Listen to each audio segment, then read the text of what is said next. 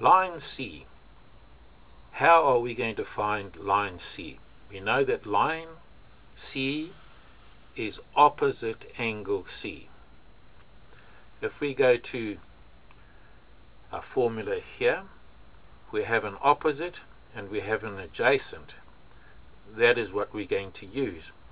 We've got the adjacent and we've got the angle, and those two are going to help us find the opposite.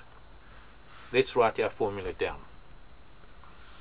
So T equals the opposite over the adjacent.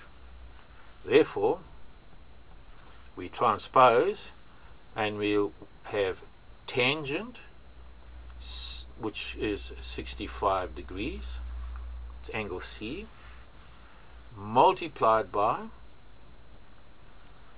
the adjacent, which happens to be line C, which happens to be line B, so we will call that line B, and that will equal our opposite, which is line C. So that will equal the opposite, which is line C. So it's a C with a line underneath there. This way we are identifying everything. It's wise to identify everything when you first start out.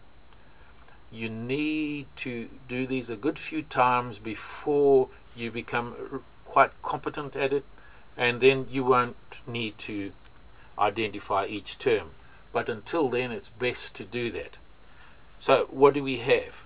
We have tangent 65 degrees multiplied by 15 millimeters equals the opposite, which is line C.